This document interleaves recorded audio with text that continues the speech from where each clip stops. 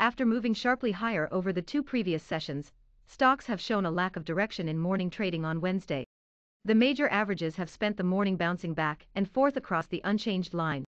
With concerns about the impact of the Omicron variant easing, traders are now looking ahead to the Federal Reserve's monetary policy announcement next week. Reports suggest the Fed could decide to double the pace of tapering its asset purchase program to $30 billion per month.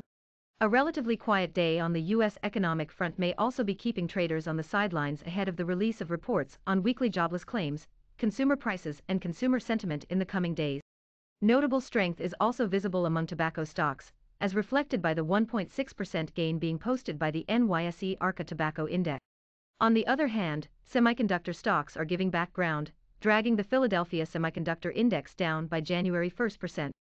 Biotech stocks facing FDA decision in December 2021.